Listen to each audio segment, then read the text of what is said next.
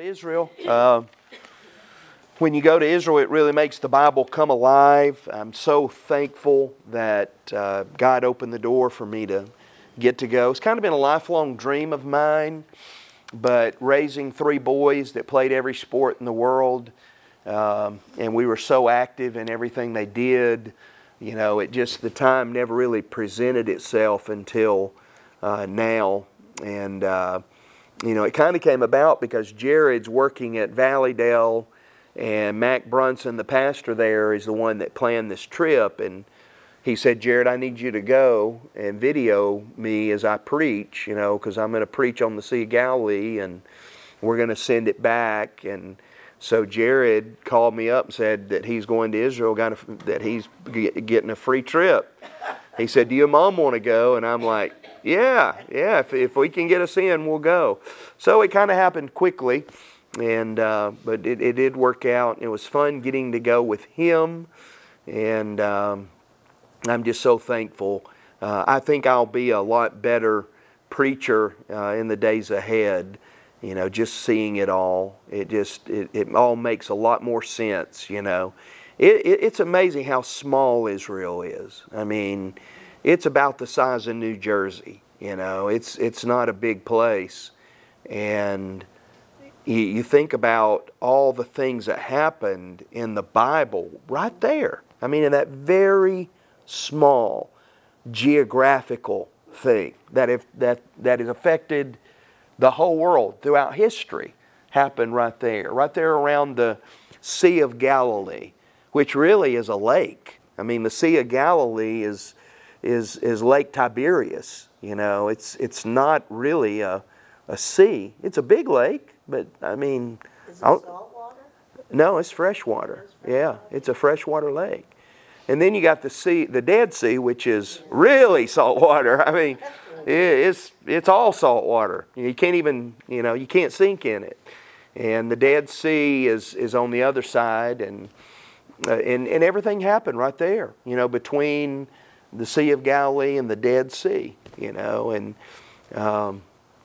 it's all right there, and it's just amazing. Israel's beautiful. I mean, you really don't realize how beautiful it is. We came at probably the most beautiful time, right after the rains, and so everything was green and luscious. Every kind of fruit tree you can imagine, every kind of crop you can imagine. You know what's interesting is when the Palestinians had the land for all those years, it was swampland. I mean, almost all of Israel was swamps. It wasn't, you know, it was just swampland.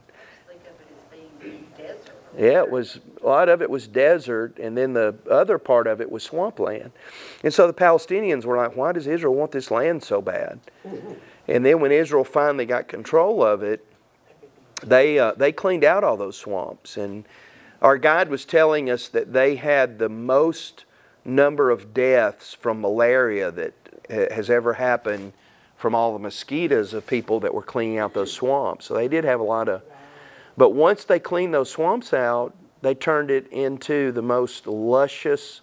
You see, God had told them, I'm giving you a land that's flowing with milk and honey. And when the Palestinians had it, it didn't look like that was true. It looked like it was just swampland. Who would want swampland?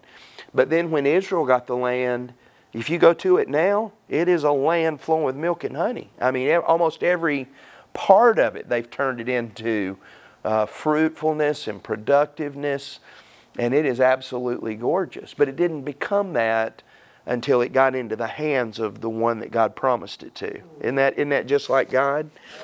Yeah, it's kind of like the same with our lives, right? Without God, we're like swamps, right? We're just dirty swamps. And then when we come to Christ, He produces this incredible fruit in our lives. And so, you know, I think the most moving things about Israel to me was, you know, seeing the weeping, the Wailing Wall, you know, the West Wall, where the Jews are weeping over the fact that they have no temple and that they have no Messiah. You know, they don't know they have a Messiah. They don't believe that Christ is a Messiah. And it's been all these years. And they stick their nose in that wall. They just put their nose in the wall and they weep and wail over the fact that they have no temple. And they don't realize that right here's the temple. We're the temple. You know, our bodies are the temple of the Holy Spirit. And that Christ is the Messiah. And it's so sad. I mean, it's just heartbreaking. And there was a synagogue right there by the Wailing Wall. Right under it, under that wall, there's a Jewish synagogue. You know, you got the Dome of the Rock, the Muslim mosque up there on the Temple Mount, but they're in the west wall, which is really the only piece of wall of the old temple that's remaining. So that west wall, the lower part of it, those lower stones is the only part of Herod's temple that was, and so that's why they go to that wall, because that's the only piece of the temple they have left. And the Muslim Dome of the Rock, that big golden dome, is sitting on the Temple Mount where the temple was built. And so you see the darkness of that Muslim religion. We were there during Ramadan, and just the oppressive nature of the Muslim religion, you know, how they treat women, and it's just a dark, evil religion, really. And then you have the Jews that are lost. You know, they're still hoping that they're going to get a temple and they can start back their rituals. And in the synagogue, their worship is just chanting. They put the phylacteries on their head still, and it's just all the same ritual religion. There's no heart in it. It's just they're going through the motions. And so, you know, that was moving in the fact that right across the Kidron Valley on the Mount of Olives is where Jesus wept over the city of Jerusalem. There's a church there now where he wept. And if you go there, I mean, he's looking right at the temple. I mean, it's not far. I mean, he's looking, and you can imagine why he wept. And you want to weep when you look at that and you see false religion of the Muslims and you see the dead religion of the Jews, and it makes you want to weep, you know. And so I felt it. You know, I felt like weeping with Jesus, you know, just. And then there's two different sites for the place they think that Jesus was crucified and where he was buried. And one of those is the Church of the Holy Sepulchre, where the Catholics have built this elaborate church and this monument where they think the tomb was. And you go to that and it's just boisterous and busy and loud and so many people just bumping into each other, and you know, there's this huge line trying to get into the temple and into the what they think is the tomb. And you know, it's not what you would think it would be, you know. But the other place that they think that Christ may have been crucified and the tomb is called Gordon's Calvary and the Garden Tomb. And I mean, this is where, in all my research, I believe this is it. And I'll tell you why I believe it's it. Because there is this rock that is called Golgotha. It looks like a skull. It's got eyes. It's ominous. It's not as ominous now as it was back before erosion has kind of eroded the nose off of it and everything. But if you look at some of the pictures back years ago, I mean, it looks like a skull. And of course, the Bible says that Jesus was crucified on Golgotha, the place of the skull. And I'm like, well, I mean, okay, this sure looks like a skull. And then right by the place of the skull, there's a garden, and there was a tomb that's hewn in rock, a rich man's tomb that was literally cut into the rock. Joseph of Arimathea. Jesus wasn't buried in a cave. He was buried in a tomb of a rich man. And so that tomb is there, which makes sense. And when you go there, it's nothing like the Church of the Holy Sepulchre. There's no Catholic monuments. It's just all natural. You know, there's this beautiful garden, and everybody's quiet, everybody's reverent. And we took communion there. We got to very orderly, one group at a time, gets to go in the tomb. And I was in there, guys. I looked. He's not there. All right. It's still empty. All right. And then the coolest thing was there were different nationalities there. There was a group from India. There was a group from Africa. There was a group from Italy. And they're in that garden, they've set up little different places. And, you know, you would hear them singing praise songs. And even though you couldn't understand the words, you knew what they were singing because you could hear the tune. And so all these nationalities were worshiping Jesus. And it was so different than the dead religion that was over there, you know. And so that was very moving. That was my favorite part of the trip, no doubt. That being at Golgotha and that garden tomb, and being able to walk into the tomb and, you know, see that you know, Jesus was there at one time. And so many other things, you know, I could probably talk to you all night. But anyway, Bill, if yeah. we pray for our country, we also need to pray for what's happening in Israel. Yes. With their government. Yeah. Yeah. Yeah, we saw a little bit of that.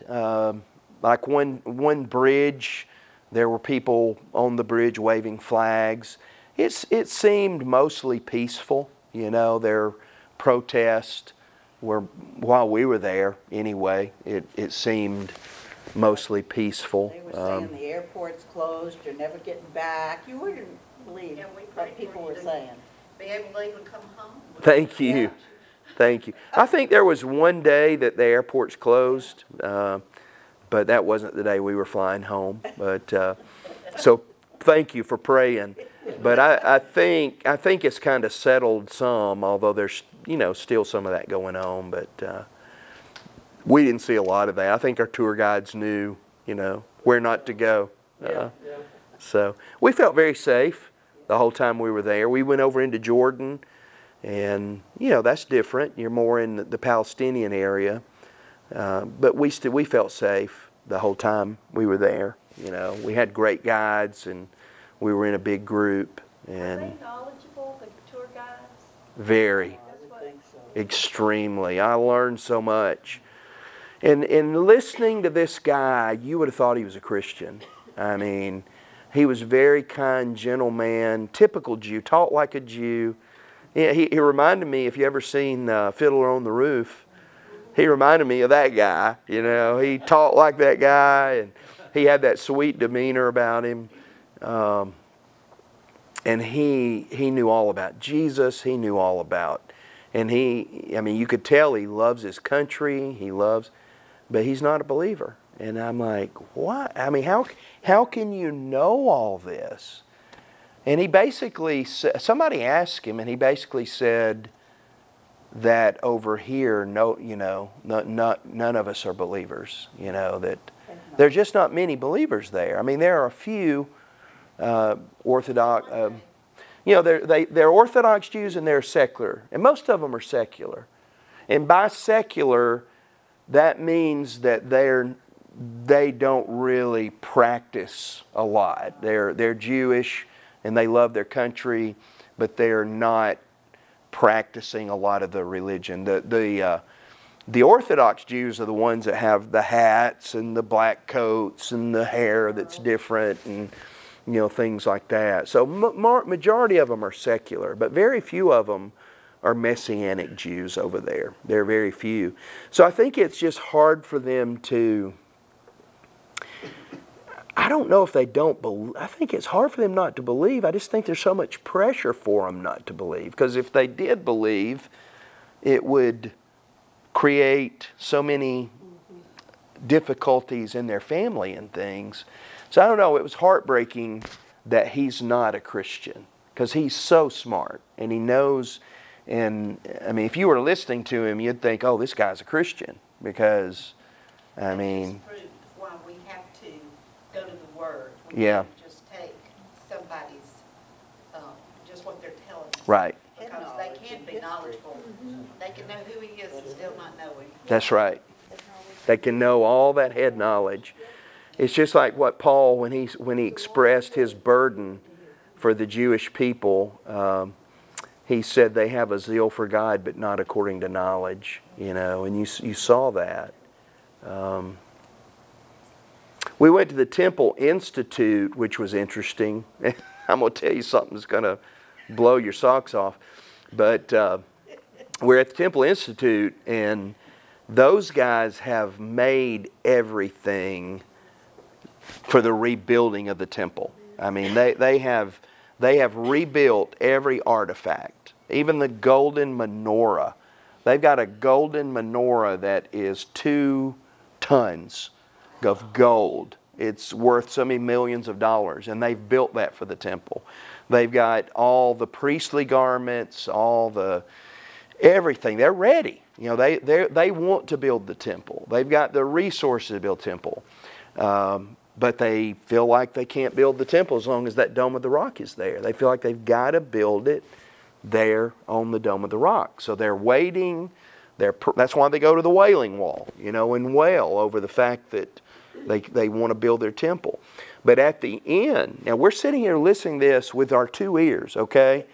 And at the end of this, you know, you go from room to room, and there's a speaker, and a guy is pointing you to this and telling you what they've built and showing you all the artifacts that they're ready. And then at the end of this, he said this. I promise you, he said this. He said, and we now know where the Ark of the Covenant is. And we are ready to get it when the temple is built. And I'm like, did I just hear that? I said, Rondi, did you just hear what? Because I have not heard that. I've never heard anybody say that they know where it is, but they said that.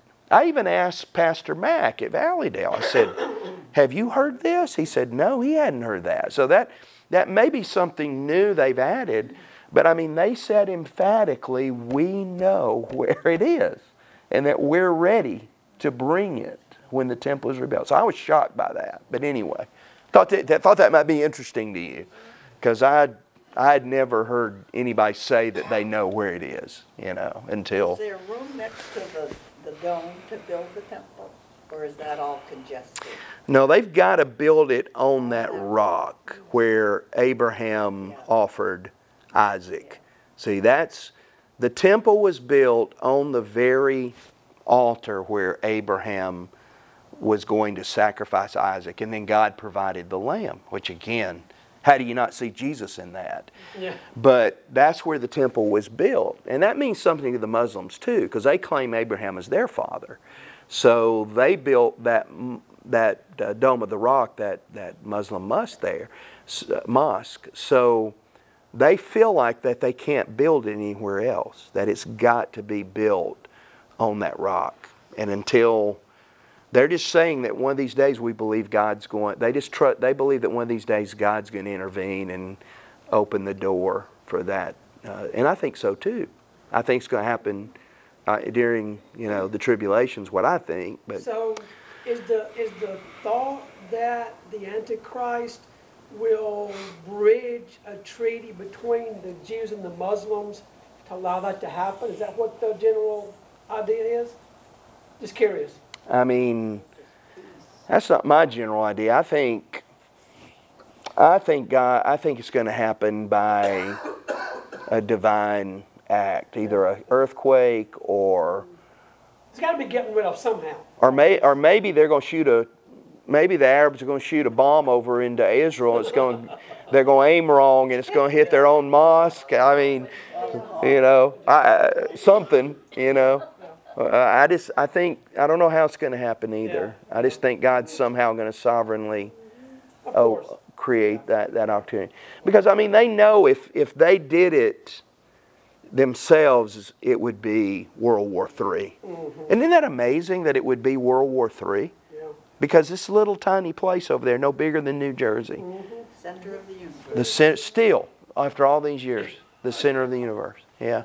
So I'm just curious, did you ask him where is the Ark of the Covenant? Well, Since he happened to know. it was a voice on an intercom. It wasn't. There was nobody in the room. You go from room to room, and you sit in chairs, and then there's a audio voice, and there'll be like a light come on over here, and they'll talk about these artifacts, and then a light over here and a light over here. And so in the very last room we went into, they said the final thing was, and we know now where the Ark of the Covenant is, and we're ready to retrieve it when yeah, it was a big wow. All of us in the room were kind of like, wow. I mean, none of us had heard anybody say that before. Does it say that they have accumulated all the materials? Oh yeah, all of them. Yeah, that's been known for years. Yeah.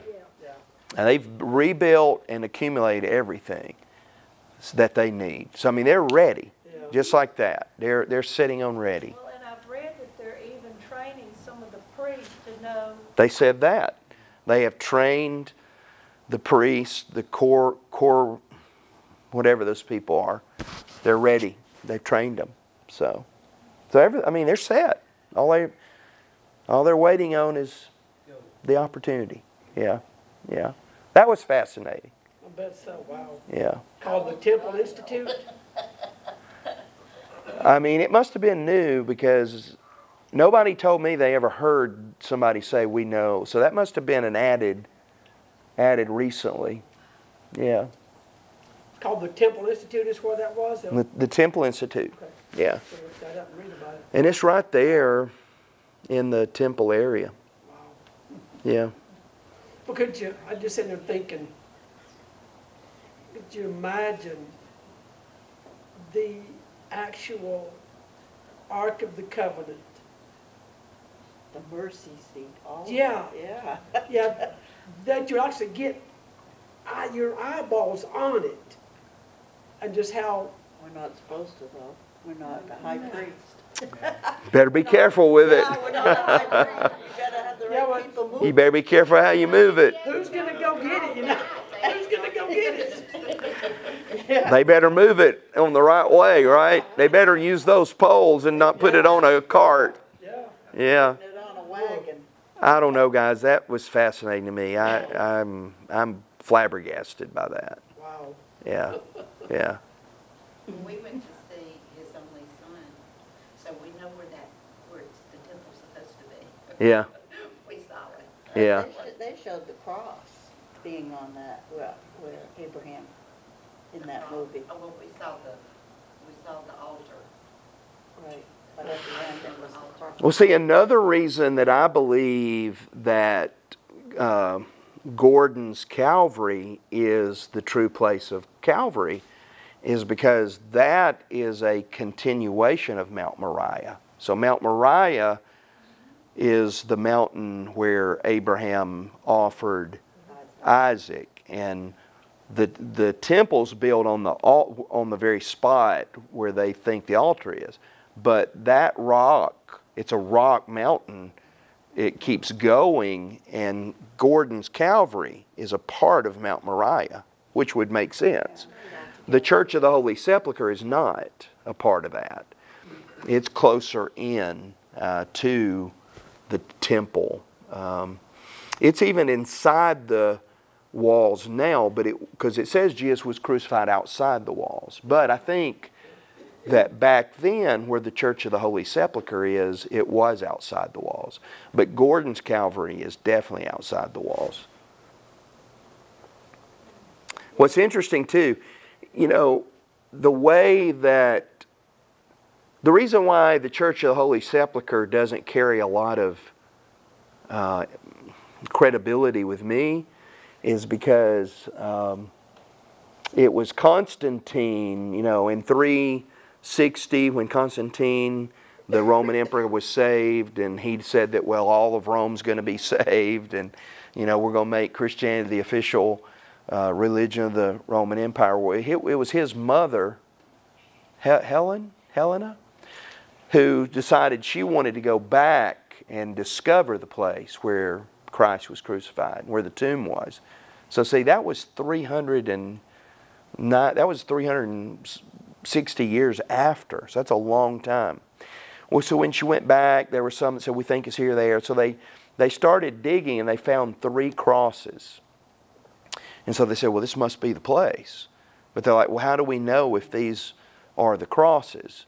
And so they took one cross and brought a sick person in. They touched the sick person with one of the crosses, and yeah. That's a Catholic. And it didn't do anything. And then they took a second cross and touched him, it doing. Then they did a third one and touched the sick person. Supposedly he got well.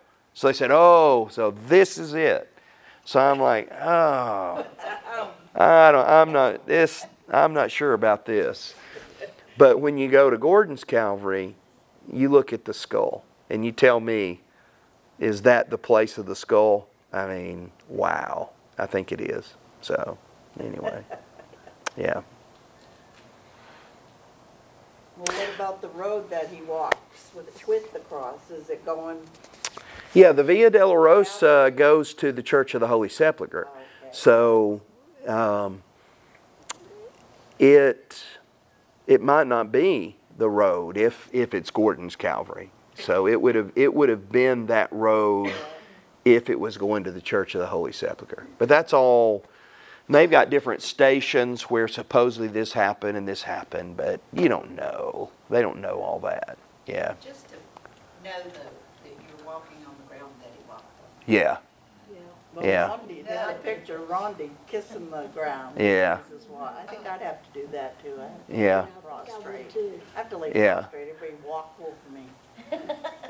There's not many places where you're actually walking on that road because, you know, it's been built over so many times. Most of it is most of the road that he walked on is way down underneath different levels of building. But that part that Rondi kissed was where archaeologists had dug down to the original road. And so our guide told us that this road is the road that Jesus would have walked on. So that's why Rondi kissed that road, because she said, okay, this is the one. Yeah, yeah. Did you see her ride the camel? Yes. Did you see how happy she was to get off that camel?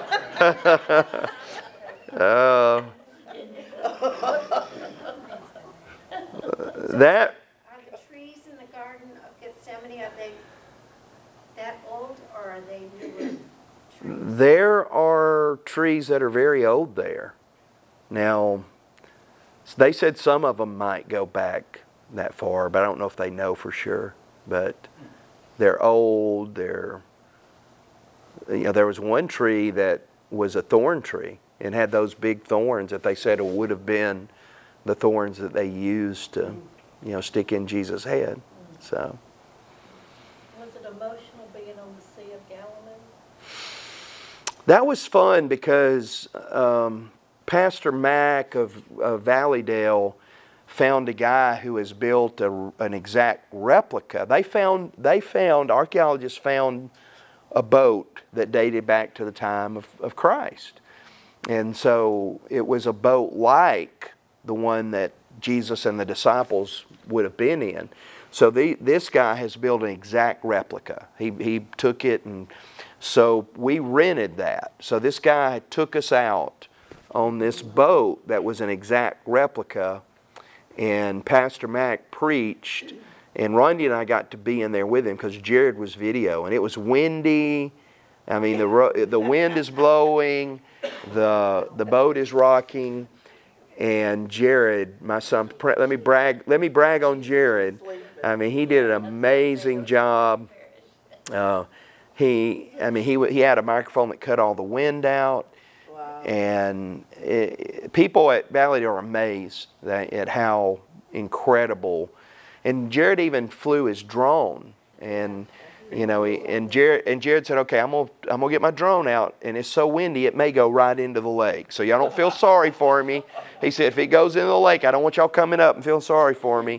So he got the drone out, and it just went straight up, and he was able to get a picture of that boat, if you've seen it. So you can see that boat because he got the drone out. And then the funniest thing was Jared trying to land that drone, because he had to land it back in the boat with the boat moving and the wind blowing. And I mean, he's doing this number, but he pulled it off. I mean, he landed it right back in the boat, and we were just like, wow, you know. So that was. So how big was the boat? It's probably about as far from me to the back wall back there, and it's you know, I got a V-shaped hull. It's got a, you know, a canopy on it, and it's made of solid wood.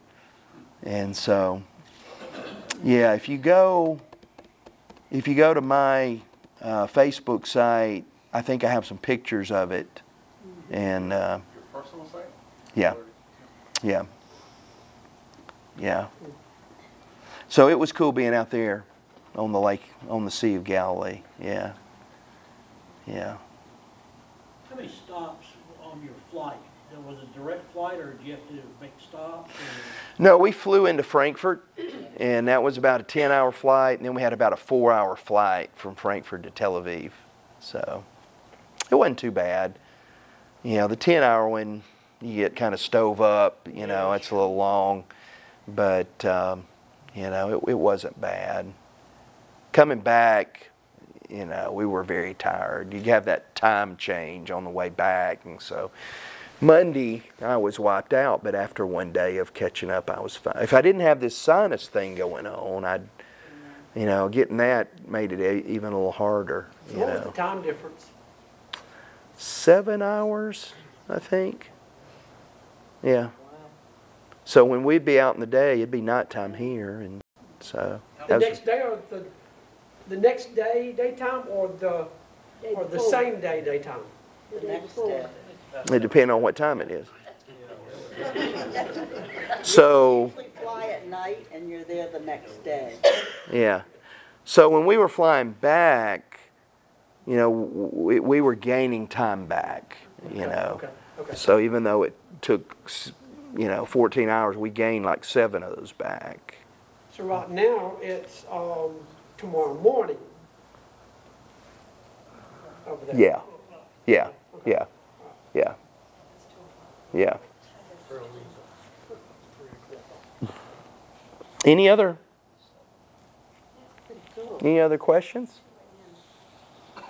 Well, tonight, just going to read a quick scripture and give you a few thoughts, and then next week we'll get back into finishing up the book of Daniel.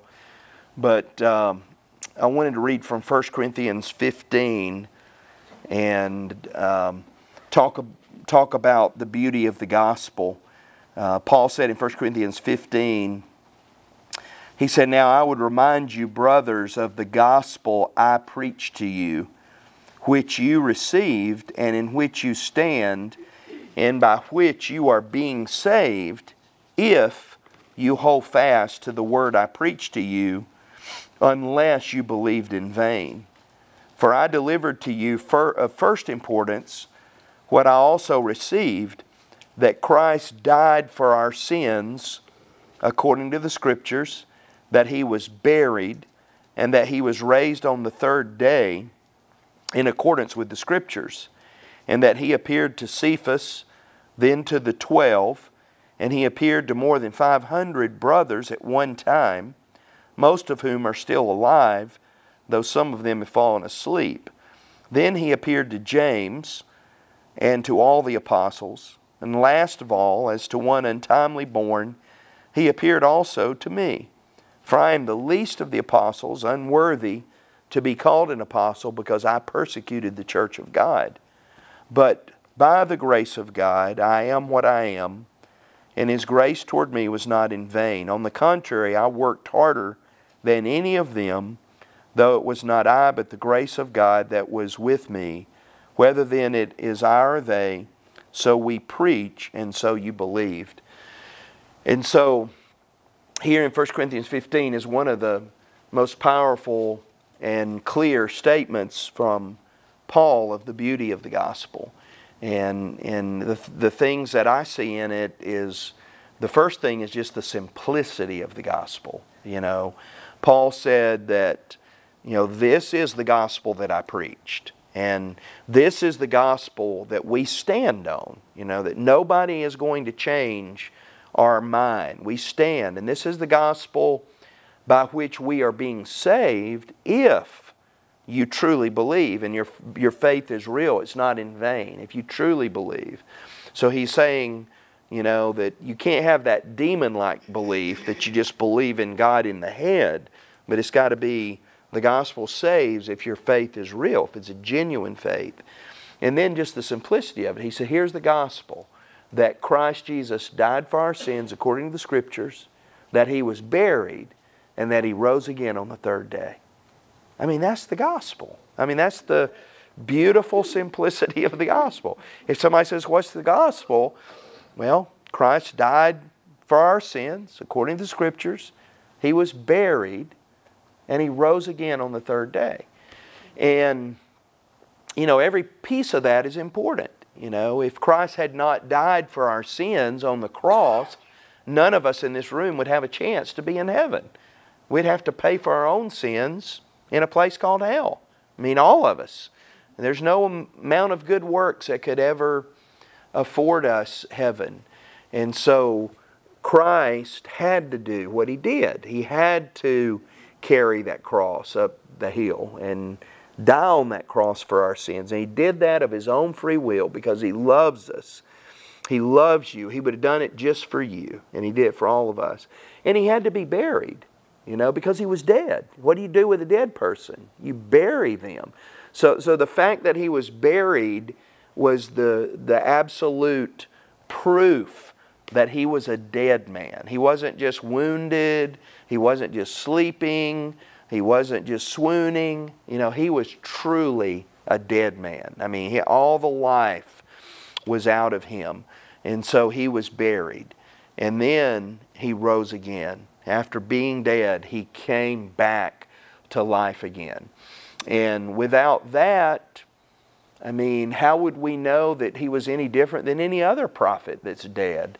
I mean, He would be no different than Muhammad. Or We'd still be lost. We would still be lost. I mean, so all those three components of the gospel, His death, His burial, His resurrection, are important, but how simple. I mean, that is the beauty and the simplicity of the gospel. We are saved because of Christ's death, burial, and resurrection. And we believe in Him with genuine, childlike faith and trust Him. And we are forgiven. And then we see the proof of the gospel. So Paul said that, there were many eyewitnesses of the resurrection. First he appeared to Cephas. That was Peter. And, you know, Peter had denied Jesus 3 times. And Jesus went to Peter and restored Peter. And then He went to... after Cephas, He went to the 12. And that would have been the 12 minus Judas, but with Matthias. Because Matthias had been, you know, kind of brought in as that apostle, that disciple that replaced Judas. He was the backup guy.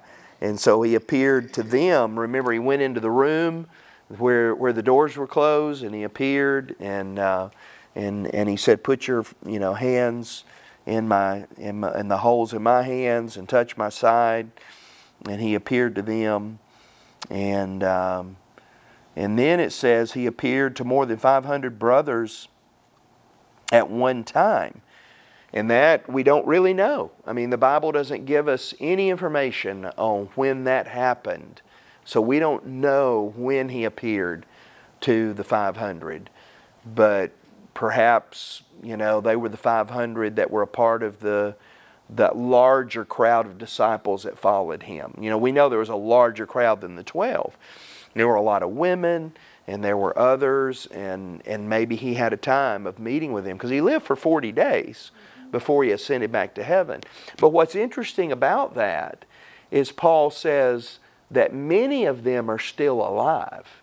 He said many of these 500 are still alive today. So that is important, because when he wrote this letter, and he's saying that these were eyewitnesses of Christ, people could say, really? I don't believe that. Well, he could say, well, these 500 are still alive. Let me give you their text. You can send them a text message and ask them, why don't you go over there and visit with them? So he's saying, what he's saying is, I'm not just making this up. These people are still alive. So if you want to go ask them, let me give you some of their names, and you go ask them. So that was important. So these 500 were still living, many of them, although some had fallen asleep. And then he appeared to James. And that James, we believe, is the half-brother of Jesus. And a lot of people think that up until this point, James had not been a believer. His brothers didn't believe in him. And many people think that it wasn't until Jesus went to his brother that James put his faith in him. And James went on to become the James that was the leading pastor of the church at Jerusalem. And so he became a very significant leader. And then he said, last of all, he appeared to me as an apostle who was untimely born. So when did he appear to Paul? When he was on the road to Damascus, right? And he was not a believer at the time. He was a persecutor of the church. And so the simplicity of the gospel is backed up by the proof, by the witnesses of the gospel. I mean, they were eyewitnesses. The resurrection was seen by all these people. And, the interesting thing about the disciples is that 10 of them died a martyr's death. Judas, of course, committed suicide. John, the beloved disciple who wrote the book of Revelation, is the only one who was not martyred, although they tried to martyr him, but they eventually couldn't kill him because God wasn't ready for him to die, and he got put on an island with prisoners, and he wrote the book of Revelation. But the other 10 all died a martyr's death, and all 10 of them went to their death professing the risen Christ, which, if they were making this story up, if they made it up, I mean, there's no way they would have all been willing to give their life for a lie, And so there's more eyewitnesses to the resurrection of Jesus Christ than, any other miraculous event that we can imagine. So, Christ is risen, the tomb is empty, and then we see the grace of the gospel. The beautiful grace of the gospel is in the words of Paul. And he said, "For I'm the least of the apostles." He said, verse 9, "unworthy to be called an apostle." And he always felt that way. I mean, you read him kind of refer to that. He never got over the fact that at one time he was a persecutor. And he felt like he was so unworthy for him to be saved and for God to call him to do what he did. He said, "I'm unworthy because I persecuted the church." But I love verse 10. He said, "But by the grace of God, I am what I am." I mean, and wouldn't that be all of our testimony here tonight? Don't we all kind of feel like Paul, we're unworthy to be saved? But by the grace of God, we are what we are. We're here tonight. We're saved. We're celebrating because of the grace of God. And he said, "But by the grace of God, I am what I am. And His grace toward me was not in vain. But on the contrary, I worked harder than any of them. Though it was not I, it was the grace of God that is in me. Whether then it is I or they, so we preach and so you believe." And so Paul did. He went on to work harder than anybody. I mean, I can't imagine anybody that accomplished more in a lifetime than the Apostle Paul, and all the missionary journeys he went on and all the people he led to Christ. And all that was motivated, though, not by law. It was motivated by grace, right? He didn't do all that so that he would be saved. He did that because he was saved. And he was so grateful for what he had experienced that he worked harder than anybody. So we work, our works, we're not working for our salvation. We work because we've been saved and out of gratitude for all that God has done for us. And So precious in that he went to Peter. yeah, Oh my goodness. Yeah. What that meant Yeah. to Peter. Yeah. Who had denied him. and Yeah. Just had been with him. That just Yeah. shows God's love. yeah, That just shows His love no matter what we do. yeah, He loves us so Yeah. much. and he went to James, Yeah. who had been ugly to him, and a brother that had denied him.